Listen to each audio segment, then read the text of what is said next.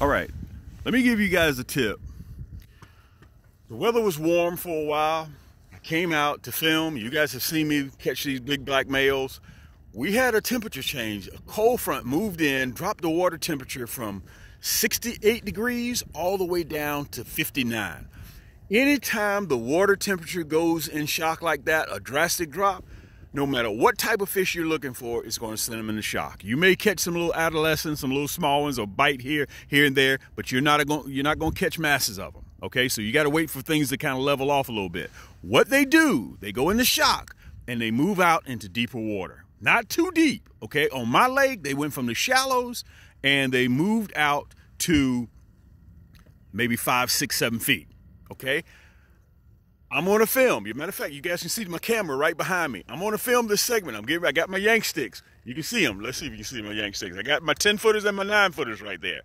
I'm getting ready I got minnows in tow. I'm going to see if I can have some luck. I see them on the graph right now. That's the tip for the day. Don't give up. Don't go too far from the water, because when the weather warms up, they're coming back. Okay, this is your boy Cam. If you need more tips, come join me on my YouTube channel.